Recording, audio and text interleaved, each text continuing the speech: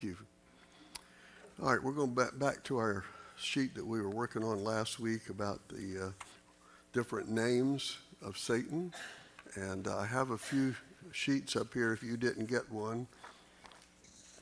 There you go. Wayne, that's your job, brother. Okay, thank you. If you didn't get one, it's the same one we've had for a couple of weeks, though. It says, what's in a name? And we ended up last week and we didn't get finished. So we're going to do that tonight. One of these is, his name is called the Evil One. Now on your sheet, I think it says Matthew 5:37, but I want to give you a better scripture, 1 John 5:19, and I'd like for you to look there, if you would, with me. 1 John chapter 5 and verse 19. This was kind of interesting. In 1 John 5:19, it says, and we know that we are of God, and the whole world lieth in wickedness. Some of the better translations says they lieth in the evil one. And the word here is the word for absolute corruption. And the thing that's so interesting about that to me, and I don't know if you have thought about it this way, but I wondered, let's just take a religion like Islam. How is it that a person can believe that their God would have them to strap a bomb to their chest and walk into a crowded place and blow themselves up and kill a bunch of people?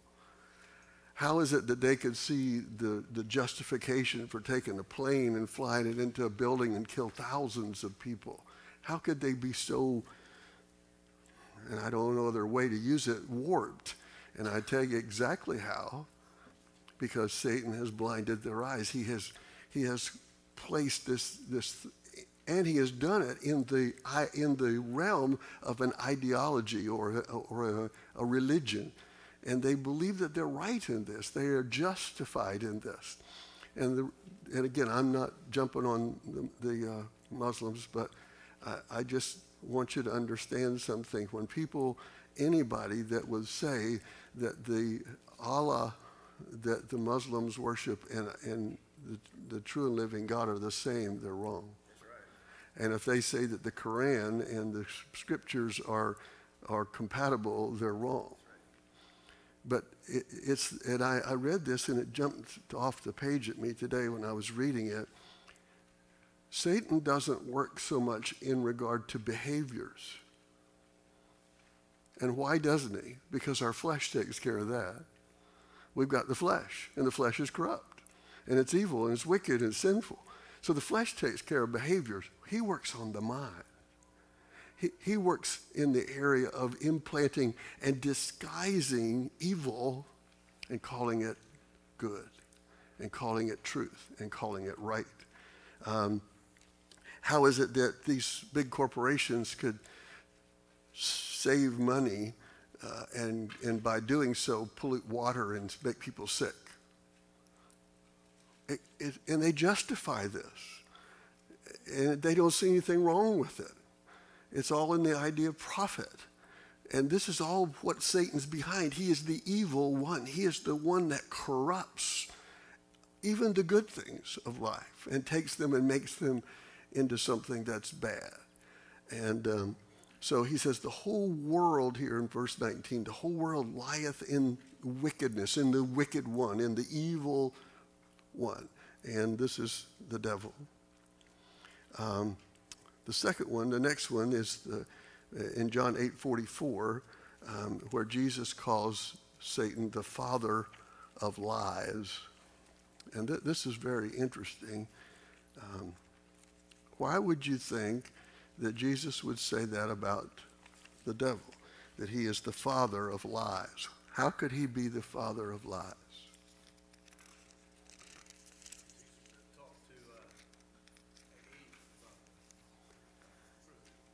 What did he do to her? He lied to her. He lied. And here's the interesting thing. He lied to her, and then she lied, because she lied about what God said, and then she got Adam to sin. Now, she was deceived, but Adam went in with his eyes wide open. And guess what happened when Adam sinned? We all became liars. Now, here's something, again, this has been really good today. I've spent some time with this and kind of going refreshing on this, but this fellow said, listen, are we liars because we lie, or do we lie because we're already liars? Now, this ain't the chicken and the egg thing, all right? So this is a, all right? You don't have to teach a 1-year-old how to lie. They figure out real quick, if I scream my lungs out, mom's going to think something's wrong. She's going to come to new baby. Yeah. There's a scripture in the Old Testament that says that a baby cries when there's nothing wrong. And I don't know about your babies, but mine did.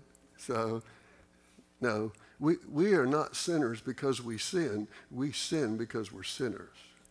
And he is the father of lies. He is a perpetual liar.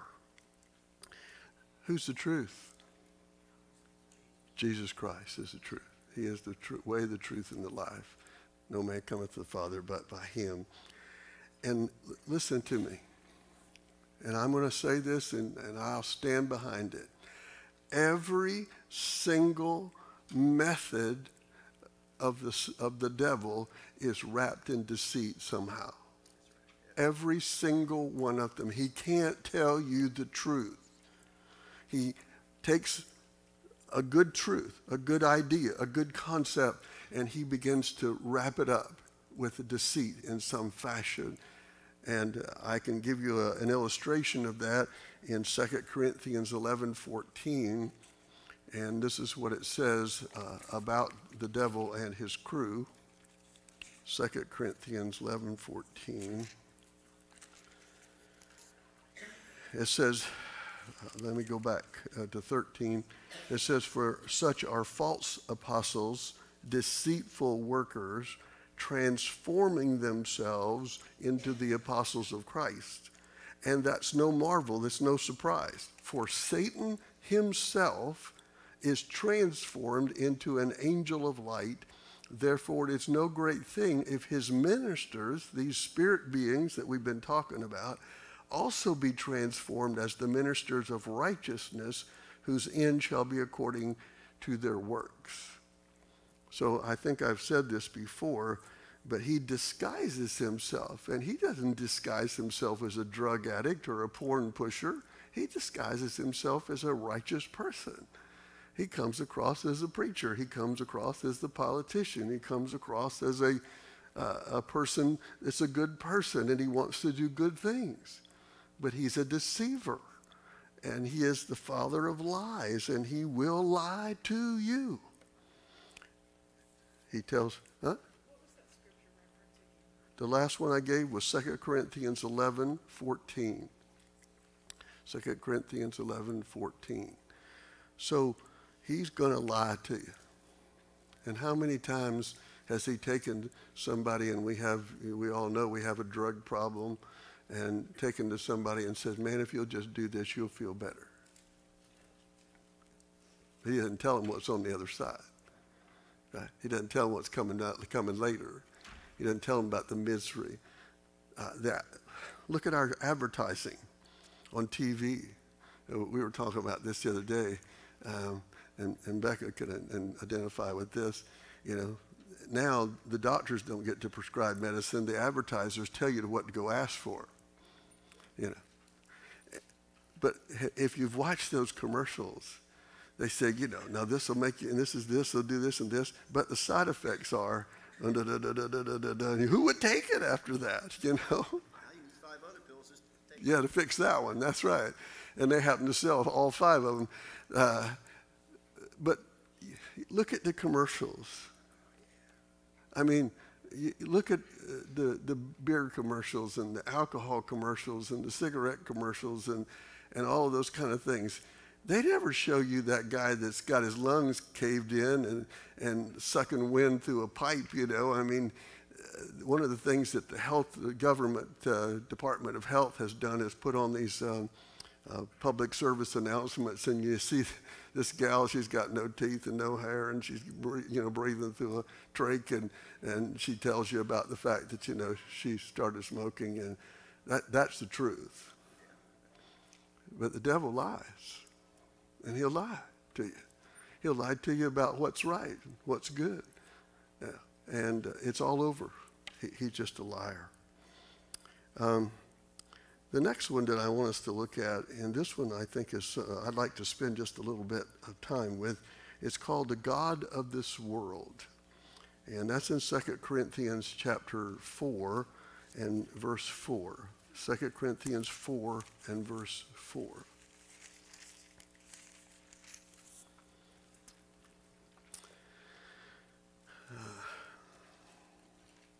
Let's just go back to verse 1 and start reading. 2 Corinthians chapter 4, verse 1. Therefore, seeing we have this ministry, as we have received mercy, we faint not, but have renounced the hidden things of dishonesty, not walking in craftiness, nor handling the word of God deceitfully, but by manifestation of the truth, commending ourselves to every man's conscience in the sight of God. But if our gospel be hid, it is hid to them that are lost, in whom the God of this world hath blinded the minds of them which believe not, lest the light of the glorious gospel of Christ, who is the image of God, should shine unto them.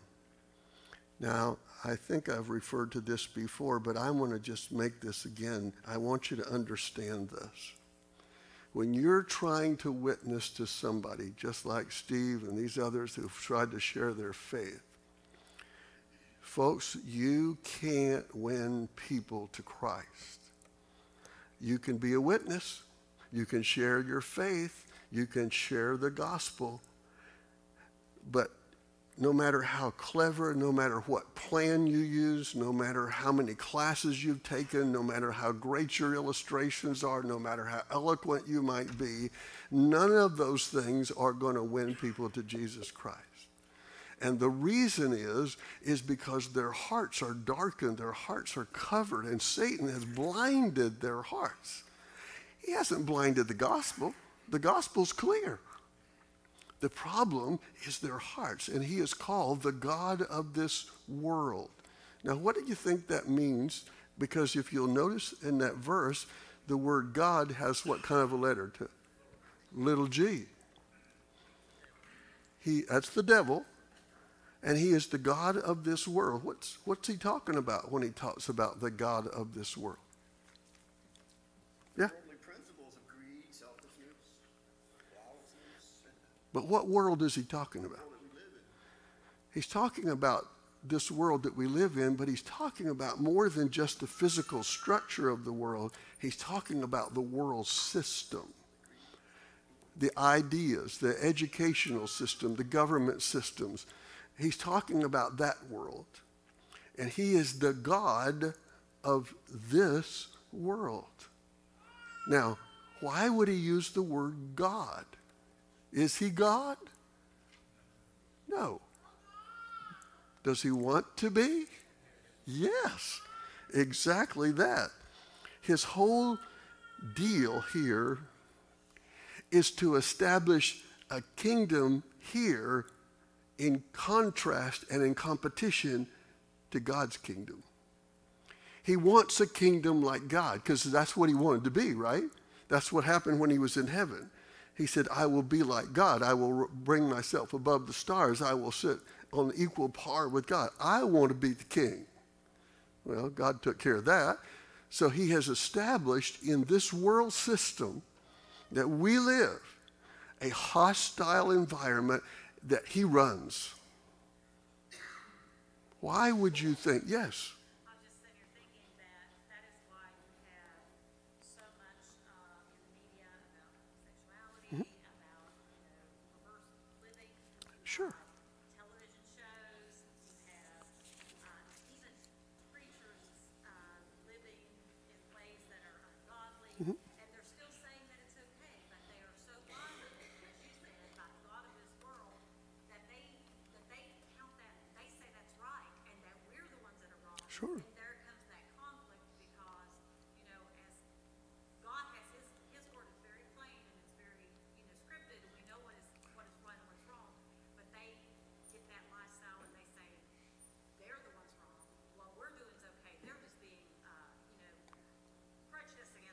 Narrow-minded, yes, sure. Narrow-minded, Yeah, don't understand, or they can't see, and wow, I mean, if you don't know the Word of God, sure.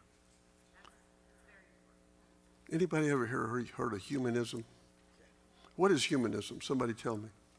What? Become a God. Exactly. Who makes the final decision? Who's it up to? It's up to me.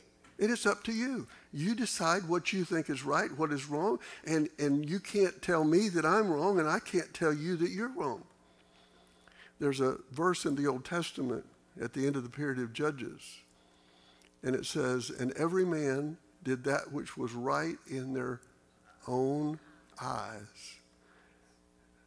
Folks, the principle of humanism is the foundational principle behind our educational system, our government. Did you ever scratch your head and say, why in the world is the government passing laws to do that? And they defend this, but they won't defend this. It's because their whole philosophy of living is humanistic. It's about, I can solve my own problems. I don't need God. I can fix it everything myself. And so humanism is behind all of this. Man is considered to be self-determining. I'm smart enough. I can, with the right education, with the right training, with the right information, I can solve anything. Yes. There's no absolutes. Just No. if it feels good, do it. It's all relative, exactly. And the thing about it is this, and I always laugh in a sense. I don't know how you folks are, but when we have a big election and all those campaign ads on TV about pull what hair I got left out. And here's what's so ironic about that to me. These people, men and women, will get on and they will make promises that we know they're not going to keep, but we vote in them for it anyway. And they kept getting wilder and scarier and further astream, but we buy into it. Because A lot of people believe that stuff, really. well, they do. A lot of people believe that. But see, that's the lie. Yeah. It's the lie. Another thing that he uses in this world, and I know that you'll recognize this, materialism. What is materialism? That's right. The most toys win. A high value on stuff. He who has the most toys wins. No, he who has the most toys doesn't have much money because he spent it all on his toys. But seriously, materialism, and then what you were talking about, Vanda, is morality, how he has twisted morality. I mean, if you'd have told me 25 years ago that we would be where we are, not just with homosexuality, but now we have transgenders and who knows what else. I mean, and that's what Satan wants. That's what he wants. Because he is corrupting this present world. Now, here's something to think about. Let me go back to my notes here. I want to see if I can find this. Does God acknowledge him as being the God of this world? Does he? Now think about that one a minute. He acknowledges him because when he tempted Satan, or when Satan tempted him, he took him out on the pinnacle and said, all these kingdoms of the world I'll give you if you bow down and worship me. God didn't dispute that. That's exactly right. Okay, if God doesn't dispute that, why in the world would God let him do that? You say, well, I'm not God, so I don't know. Seriously, I'm asking the question, why would God let him have reign like he does and let him do? Now remember, please remember this. He cannot do one thing that he doesn't get permission to do. Remember Job back in the Old Testament? He said, can I do this? And God said, you can do this, but that's all you can do. You can do this, but that's all you can do. So he's limited. But why would God let him have the freedom that he does? Acts says God's calling out a people for his own name. Exactly right. That's exactly right. He says that God is calling out a people for his own name. One of the purposes, I believe, is that God is allowing him to reign so that more people can come to faith. That he is giving the opportunity for people to repent, for he is not willing that any should perish, but all should come to repentance. So God is giving him that extra time, if you will, and that extra rope. But he's going to hang himself, folks, trust me. But it's the fact that as we have a clear indication of the progression of God's timetable, what is it? What's the mark of the end times? As it was in the days of Noah, so shall it be in the days of the coming of the Lord. And we are getting there fast. You know, people say today, oh, the terrible situations. This is not the first time things like this has happened in world history. Rome particularly was a particularly vile, immoral, corrupt society. Even though they were intellectually and governmentally powerful, they still were immoral people. And they were infiltrated with all different kinds of perverse religions and so forth, the temple of Diana and Zeus and all them other guys. So Satan has been up to this for a while. He's well practiced. You have a question? I like watching Criminal Minds, and I always say, you know, Satan's a profiler. He's been profiling people for thousands of years. Oh, absolutely. Personality he doesn't do. Oh, absolutely, because he's been here since the first ones, and he's watched, and he's smart. You know, our battle begins the day we get saved, because Satan lost something that was his. Absolutely. And he hates God, and so now he hates those who belong to God. And he's going to counterfeit. He's a counterfeiter. He is not, he will take something and just twist it a little bit. If I was going to make counterfeit money, would I put, you know, Donald Duck's picture on it? No. I had a patient one time, this is the truth, he bought a set of hearing aids from me, and he was kind of kooky. I'll just be nice and say that. And he said, I'm just going to sign Donald Duck on my check. And I said, well, you're going to have to come write me another one. It went through. It went through the bank. So I tell everybody I sold Donald Duck hearing aids. So let's look at a couple of things here. Look in the book of James, James chapter 1. And you don't have all of these verses. That's why I'm referring you to them. James chapter 1 and verse 27.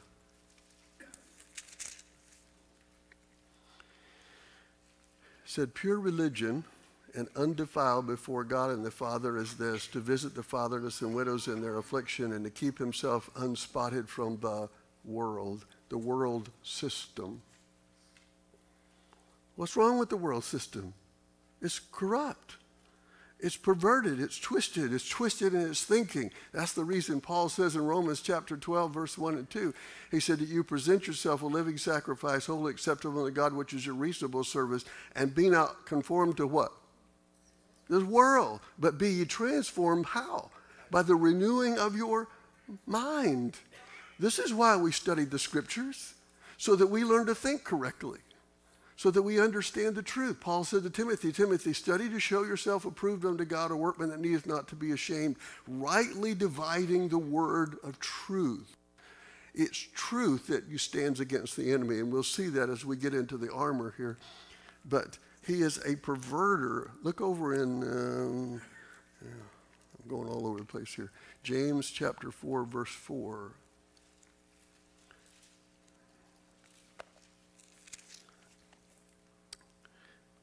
It says, you adulterers and adulteresses, know ye not that the friendship of the world is enmity with God? Whosoever therefore will be a friend of the world is the enemy of God. You have to make a choice. You can't be in the middle. You're either serving God or you're serving the devil. That's why Jesus told the religious leaders, he said, you may be religious, you may be good Jews, but you are of your father, the devil. They were blinded, they were perverted and twisted. So how does he do all this? Well, first of all, in 1 John it says there's three things, and there's the lust of the flesh, which means what? Satisfy every your desire. No limits. If it feels good, do it. There's the lust of the eyes. Whatever you see and you want it, get it. And then finally, the pride of life. Whatever you get, make sure you brag about it. Boast that all you have, be arrogant, prideful, selfish. Live for the here and now as the most important place. What is it the Budweiser commercial? You only go around once this life. Grab all the gusto you can. Well, listen, folks, you go ahead, but I don't think you're going to like the results. Why? Because this ain't all there is. We're not here forever. In fact, our life is but a vapor that appears for a while and it passes away. But we're going to spend eternity with God. And what devil wants you and I to do is to waste that vapor. Spend it on ourselves. You deserve to be happy. You deserve to get what you want. It doesn't matter if you're going to go in financial bondage. It doesn't matter if you got to lie, cheat, or steal. It doesn't matter. If you don't like your wife, go find you another woman. If you don't like, your sexual orientation, you can be something whenever you want. And he used it. Huh? That's right. Oh, absolutely.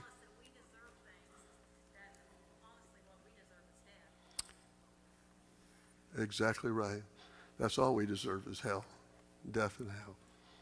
But he doesn't tell you the truth. And let me just throw something in here, and this might mix up the fire a little bit, but let me just throw something in here. You have to be careful today about who you listen to religiously, because so many churches and so many preachers have watered down the gospel. They've watered it down. They don't talk about sin. They don't talk about hell. They don't talk about repentance. God wants you to have a better life. God wants you to, well, yeah, he wants you to have a better life. He's preparing one for you. But in the meantime, it doesn't mean that everything's going to be the way you want it. Paul says the things that I glory in my tribulations. I glory in my distresses, because when I am weak, then am I strong. Oh, but they promise you health and wealth, and God wants you to be wealthy, and he wants you to drive a new Cadillac or a Mercedes and live in the nicest house, and if you're not, it's not God's fault, it's your fault because you don't have enough faith. Well, folks, that's a lie. And the guy that's saying that is preaching out of this book, supposedly.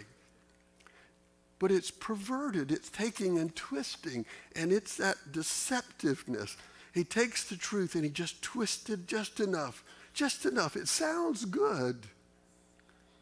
That's why, folks, we've got to know the book. We've got to know the book. You have a question? It always gets me, it really does get me when they start just talking about, just give me that seed money. Oh, really? If I give you this money, you're going to bless me? Oh, really?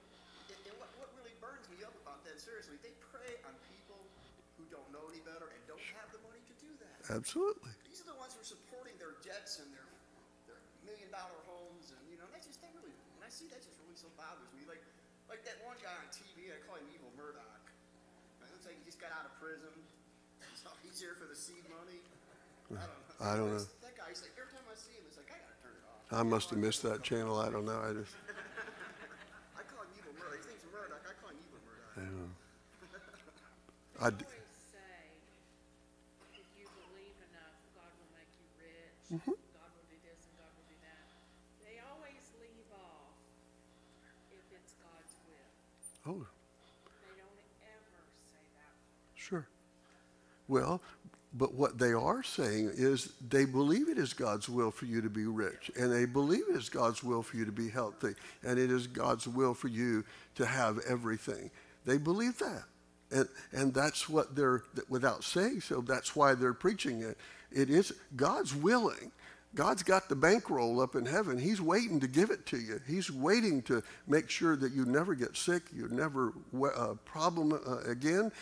The holdup is not him. The holdup is you and me. We don't have enough faith.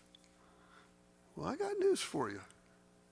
The Apostle Paul said that he had a thorn in the flesh, and I'm beginning to understand a little bit about that. I hope it wasn't headaches, but and he prayed for 3 times for God to take him away. And what did God say? No. My grace is sufficient. I don't want you to trust in your headaches. I want you to trust in me. And where did Paul spend a lot of his time? In jail. Beaten, left for dead, stoned. Doesn't sound like he had much faith, does it? Well, yeah, he wrote over half of the New Testament, so I guess it was okay. God put his books in there. But I just want you to see. Do you see how it works? But it's so easy because they sound so good.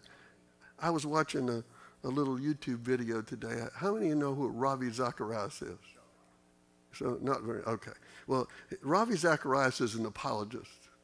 And basically, he just goes into these universities and places and he just defends the faith. He went to Cambridge University. He took classes under Stephen Hawkins, who just died. This was the thing. And this young man got up. He was in a university forum with some other Christian men, preachers and theologians. And this fella started to ask him this question. And he thought he was really smug, this young man did. I mean, he started quoting all these people, and, we already know that the Bible's not true. It's been proven that God is not a reality. It's been proven that these things, and there was no such thing as Noah's Ark. There was this. This is all a myth. It's just a fancy thing. So on the basis of that, how can you say this? And he asked them the question. And in about 7 minutes, Ravi Zacharias ate his lunch. And he just started quoting the scriptures. And he said, so you believe this, huh? And before he was done, in less than 10 minutes, that poor kid sat down and they didn't know what to say.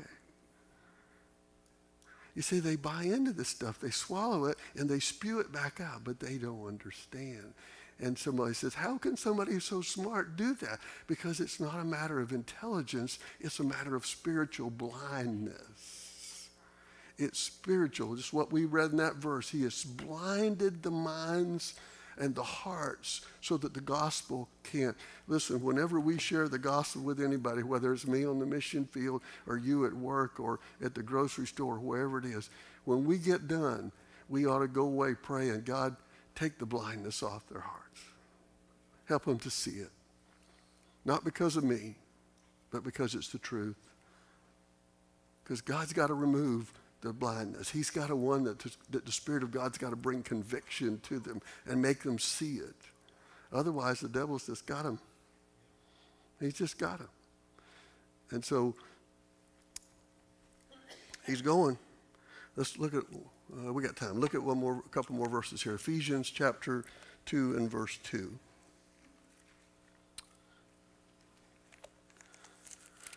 This is another name here. Ephesians 2:2. Let's start with verse 1. Ephesians 2. And you, he's speaking to the believers here at Ephesus, and you hath he quickened who were dead in trespasses and sin. You know that all your relatives that aren't saved are dead? They're walking dead people. What do they call those? Zombies? I mean, seriously, isn't that what they call them? Everybody's in dig with zombies, even my granddaughter. She said, hey, Papa, I said, look at it, zombies. I said, what in the world are you doing that for? He said, you were dead in your trespasses and sin. Now, dead is not meaning annihilation. Dead means separation. So when we were dead in our trespasses and sin, it simply means they separated us from God. We were separate from him. We had no receptors in order to pick up who God is. We were spiritually dead. Wherein, verse 2, in time past, you walked according to the course of this world, according to the prince of the power of the air, the spirit that now worketh in the children of disobedience. the idea here, again, is similar to the one we looked at before, but this has to do of an age. He says he is the prince of this age, would be a better word here. What that means is that God's got a time frame on him. He's got a time. He got a time from the beginning. He's got a time at the end, and God's going to change everything. And what's God's plan to change everything? What's God going to do? He's going to come back. He's going to come back, and he's going to put an end to him. Look in 1 John chapter 2 and verse 17. He's given him some freedom, and he knows what that end is. 1 John 2, 17. Look what it says. It says, and the world passes away, and the lust thereof, but he that doeth the will of God abideth forever. When Jesus comes back, when he returns, the kingdom of Satan will be replaced by the kingdom of God, the kingdom of Christ. And he will rule over the world, and Satan's going to be bound for 1,000 years. It's an interesting point, Ephesians 2. You know, Satan's called the prince.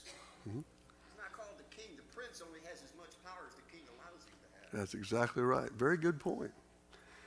But the idea here, by using that term, is that means that he is a ruler. He is a ruler. That's what he talks about in Ephesians 6 when it says, we fight not against flesh and blood, but against principalities and powers and wickedness in high places. So in this atmosphere, in this world that around us, he's running it. But, For now. Exactly. But God's going to fix that, and he's going to put an end to all of that. Let me see. I got a couple more here, but let me just do one more, okay? That's tempter. The name Satan, by the way, is the one that's used most for him in all of the scriptures. That's the number one. It means adversary or enemy. But I want to look at the tempter thing for just a minute. Look at 1 Corinthians 7:5.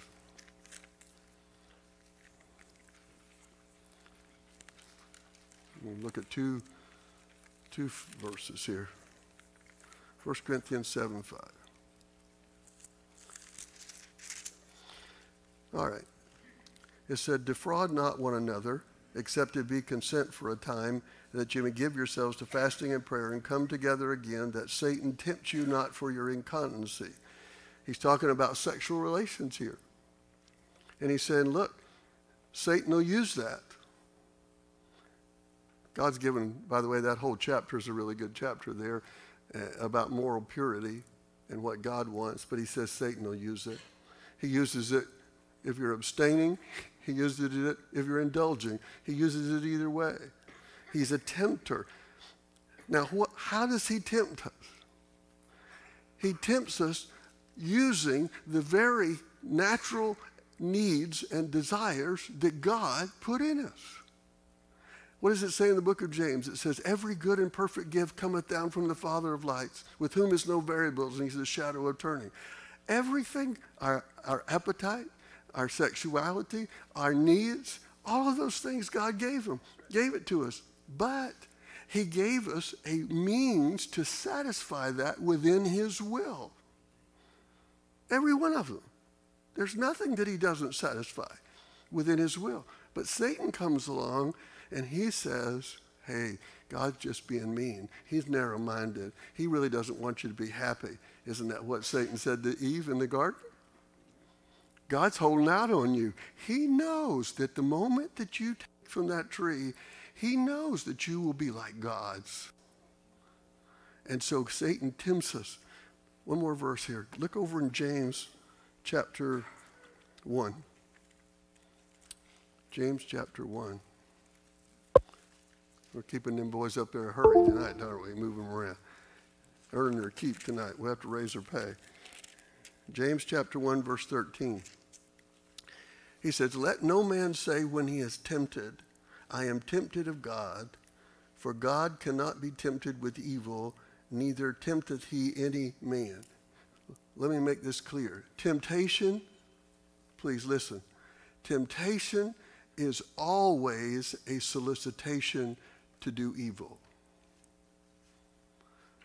God tests us, but he tests us to approve us. Satan tempts us to do evil, to sin, to satisfy. He says, no man, don't say when he's tempted, he tempted of God. God doesn't tempt us. Satan tempts you. But every person, every man is tempted when he is drawn away of his own lust and enticed. What does he do it? What does he attempt? He doesn't tempt you with something you don't care about. That's not, I go fishing, and if I hang a tin can on the end of my hook, I ain't going to get any fish. But if I put a worm on there, that's a different story. And he tempts us. He knows us. And he says, you know what? I know that Melmock, and I know that he likes this. And he hangs it out there. And he just dangles it until I look. Oh, yeah, Lord, that'd be nice. Boy, if I had a Corvette like my associate did, And you can put anything else you want in there. He says, listen, God doesn't do that. That's the enemy. He says, verse 15, when lust has conceived, when the desire is satisfied, you say, I got to do something. You take action.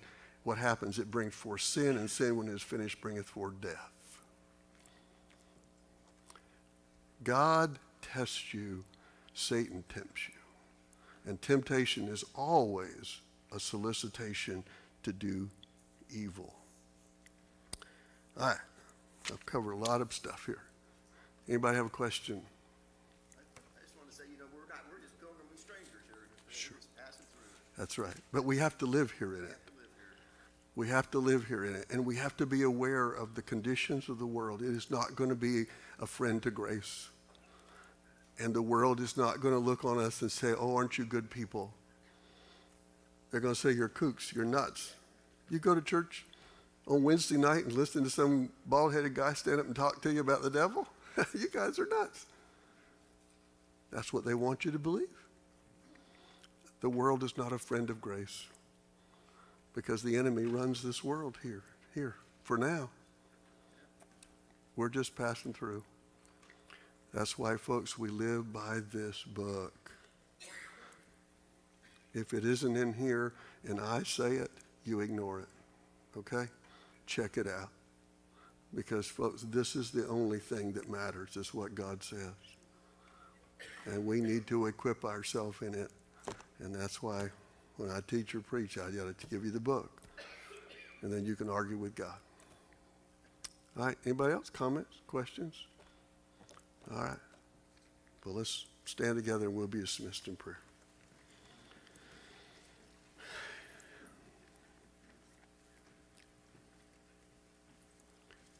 Heavenly Father, I just hope that by your word and by your spirit tonight that these truths, as we have studied together over these weeks, that they will be implanting themselves in these people's heart, that they will be on guard, that they'll be alert, that they'll be getting in this book and understanding. And as we, in the weeks to come, as we understand what you have provided for us, the armor that we can have and put on so that we can stand in the evil day against the wicked wiles of the devil. You've given us a means to stand. We don't have to succumb. We don't have to give in. We don't have to yield to temptation. We can have our minds transformed and learn to think correctly and clearly. And as a result, we can help guide people out of darkness into light. Thank you for helping us tonight. Thank you for your word, instruction. Thank you for the Holy Spirit that opens it up to us and helps us to understand it. And God, may we just walk in that truth. And we thank you in Jesus' name. Amen.